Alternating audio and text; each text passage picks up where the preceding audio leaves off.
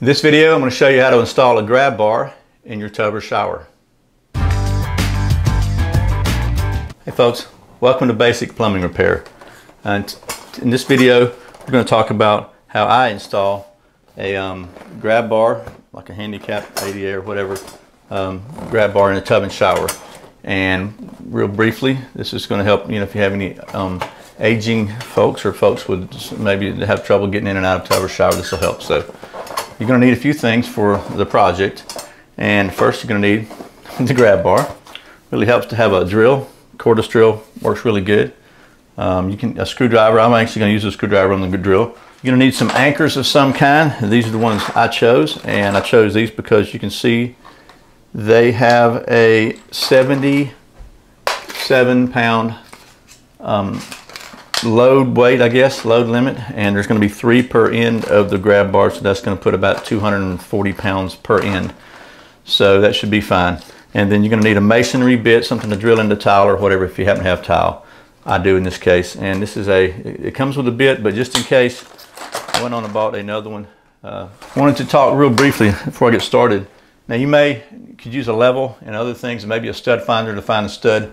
Every application is different. So in this one, I've got tile. This is like 30, 35, 40-year-old tile.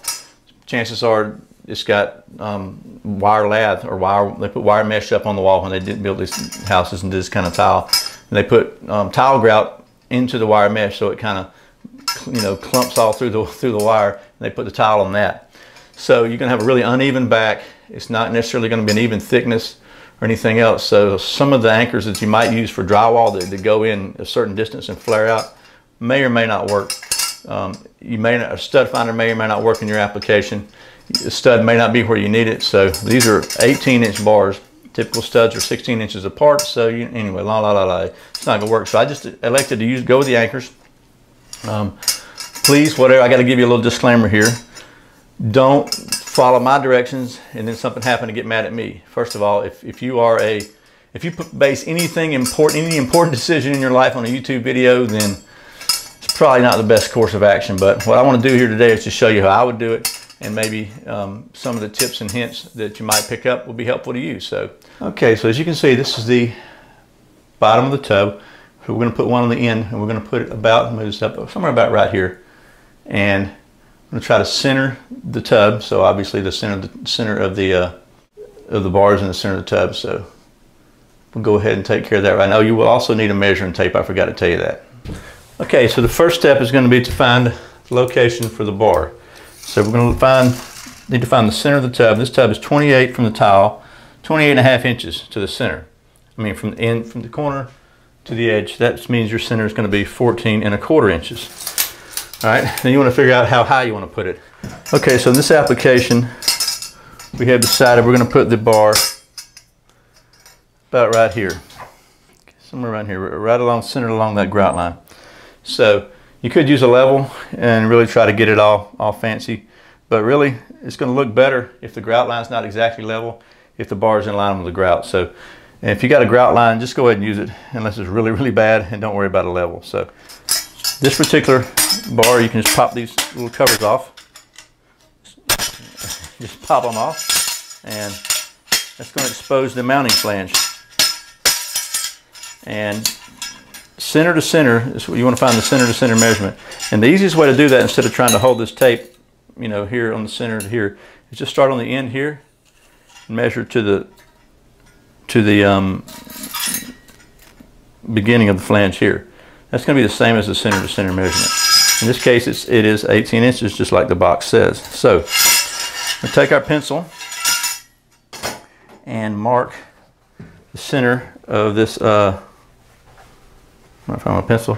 The center of this row, where we're going to put it right here. We want to go 14.5 inches from the corner, 14.25 inches from the corner. That's going to put our center. Okay, just a little line. We'll clean that off later. And then if it's 18 inches, that's going to be 9 inches on either side is going to be the center. So 9 inches here.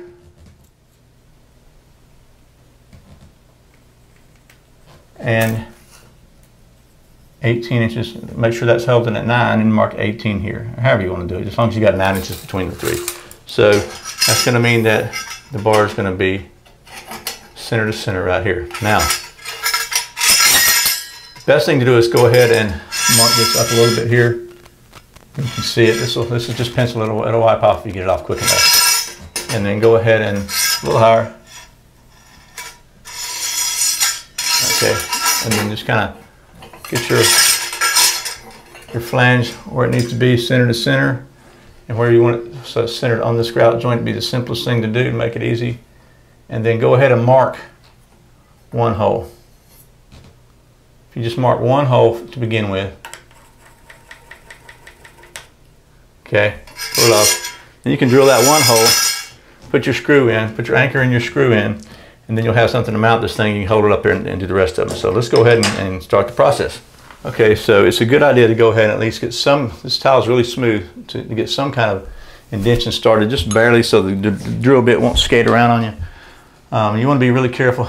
You can use a nail, use a screw or anything, just nothing. I just happen to have this little awl punch here, and you really just want to barely get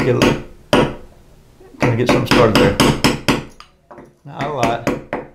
Go too much, you're gonna go too much. You might crack the tile. So just really want something that's gonna allow you to kind of catch the tip of that drill bit. And then don't go too crazy. Just take your time because you don't want to crack the tile. So let it just take its time.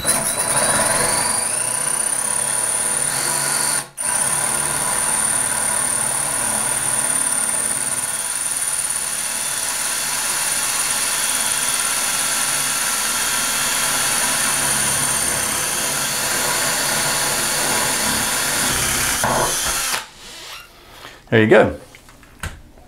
Now, if you happen to hit a stud, like you can tell, you won't be able to just keep going through. That's not a bad thing. Just go ahead and use a screw without the anchor. So, but we've got these little anchors here, and what they are is they just basically they wedge themselves into the hole, and as the screw goes in, it spreads out and grips the side of the hole. So, and just way you put those in, you just tap them in with a hammer or whatever. So. Nothing fancy. You don't have to have this big old hammer. That just happens to be what I had handy. Okay. Get one of your screws out of your anchor kit and go ahead and on the hole you were talking about, what the hole that we were looking for, and go ahead and just kind of start the screw gently into place.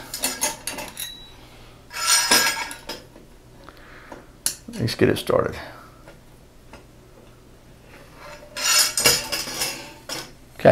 Okay, so what I like to use as opposed to a screwdriver is just go ahead and use the drill. It just makes this a lot faster. And like you do not want to get this one tight. Okay. You just want to get it, you know, kind of in there, so it will hold the bar up while you do the rest of them. So kind of push it against the wall. And again, this is where you could use a level here if you wanted to, but really I'm just eyeballing this thing on the grout line to make it even. And about right there, it looks perfect. Go ahead and mark your other. You can mark all your holes now if you want to. You might as well. Go ahead and take this back off now.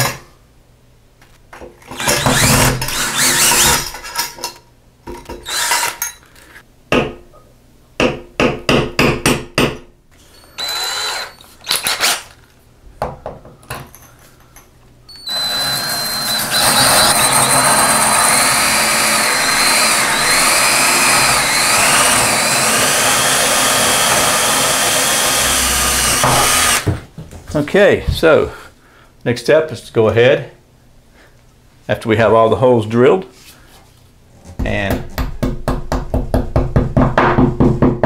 get the rest of the anchors in place.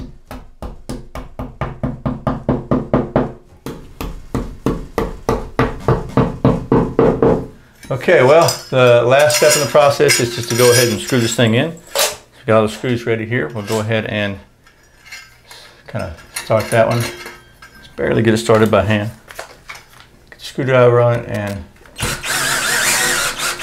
Again, you don't want to tighten anything up yet. You just want to get everything kind of started. If you put one on both ends to get started, then that'll help you. You'll be good to go then.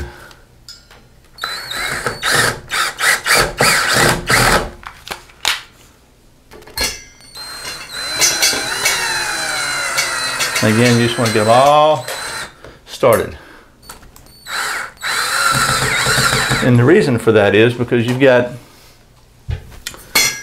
a little bit of play in these things that you may need to kind of, the holes have a little bit of play in them. You may need to move things up or down a little bit to make everything line up. And it's just a lot easier if you wait till you got all the screws started.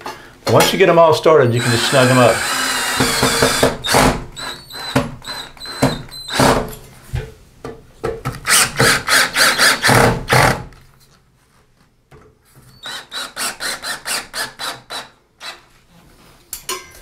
Okay, it's good and solid now. In this particular one, so you just pop these ends back on. And there you go. We'll go ahead and clean the pencil marks off with a wet thumb. And don't say you've never done that. I know you've done it to your kids when they have stuff on their face. So, that's all there is to it. It's putting up a handrail. If you've got aging parents or somebody who has trouble getting in and out, you can do it in a very short period of time, just a few tools. Okay, so that was the handrail project. I want to briefly review the tools we used, just so that I kept having to go back and get more tools. So let me show you what we used. First of all, you need obviously the handrail. You need that. You need some anchors. In this case, I chose these, and they have a drill bit in them. I actually bought an extra drill bit just in case. You need a drill, screwdriver. In this case, I used the drill bit screwdriver on my drill, but a measuring tape, a pencil, a hammer, and some kind of little punch just to score the hole where the drill bit doesn't slip around. Doesn't have to be a big hammer like this or a fancy punch like this. A nail will work just fine. Okay, well, I hope this has been helpful. If you think so and you like it, how about clicking the thumbs up down there and let everybody else know, let the YouTube know you like it. And consider subscribing to this channel if you like this kind of videos. I'm going to be putting out more. Thanks for watching. Thanks for your support. This is Brian with Basic Plumbing Repair. See you next time.